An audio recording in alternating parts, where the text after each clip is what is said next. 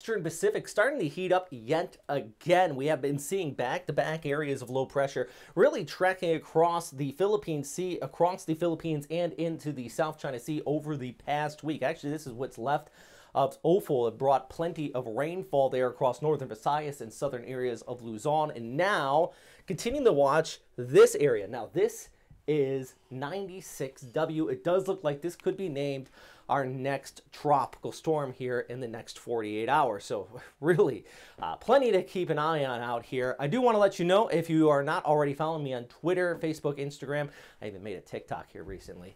Go ahead and check that out. All right, so let's talk about our areas here. Well, one thing I do want to note, this has plenty of circulation with it, and actually a pretty defined center of circulation. What that means is that when we take a look at model guidance, we keep that in mind, because that initialization is there as far as what it's picking up on and as far as the formation with this. High pressure back off towards the north is going to keep this on that westerly track. So for those of you maybe in Okinawa, yeah, there is a little bit of a break in the ridge, but I don't expect this to turn north. The overall flow is keeping on that westerly track. Thus, for those across the Philippines, this is what we're going to want to watch out for. Here is what the GFS has been picking up, not only today, but for the last several days. This area is spinning up, tracking off here towards the north and making a landfall around Cagayan there in northern Luzon. It does pick up on that little break in the ridge, so that's why it lifts towards the north, but the overall flow continues to track on that westerly projection. That is the GFS, about 115 hours out.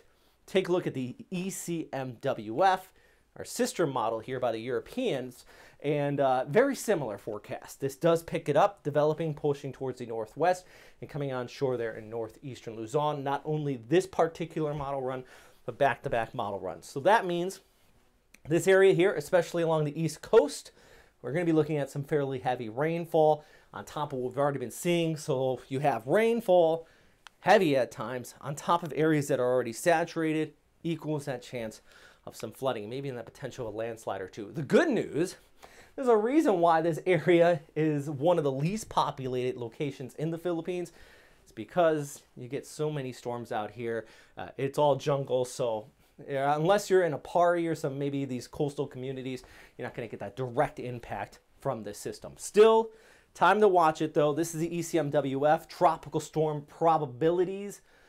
Where there does look like there's that chance of a storm over the next 3 days, pretty high. So here's the main points I want you to take away. Tropical storm going to be developing near Luzon. Regardless, heavy rainfall in northeastern Luzon. And also I want to keep an eye on the extended forecast as well, because I mentioned that high pressure is going to really be located here towards the southeast of Japan. So if you have anything developing down here, it could rotate around that and come towards the north. So here's our first storm. But in the GFS, this only goes out about 180 hours, but in the GFS, about 200 to 300 hour forecast, it does pull something in this area of moisture, pulls it towards the west and then back towards the north. If you are one of those people that are model watchers, you know what I'm talking about, that chance of something coming into southern Japan. Still very long range out, that's why I'm not showing it here just yet.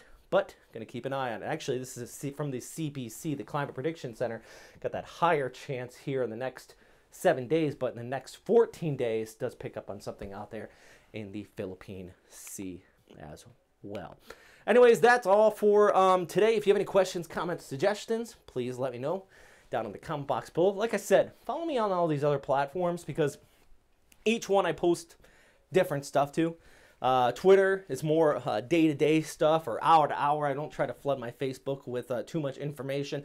Facebook, though, if you're probably watching this on here, I put videos and just some more detailed information there. Also, Instagram, plenty of photos here from northeastern Florida and TikTok. I'm trying to keep up with new social media platforms. There's too many to go along with. Anyways, stay safe out there. As always, thanks for watching.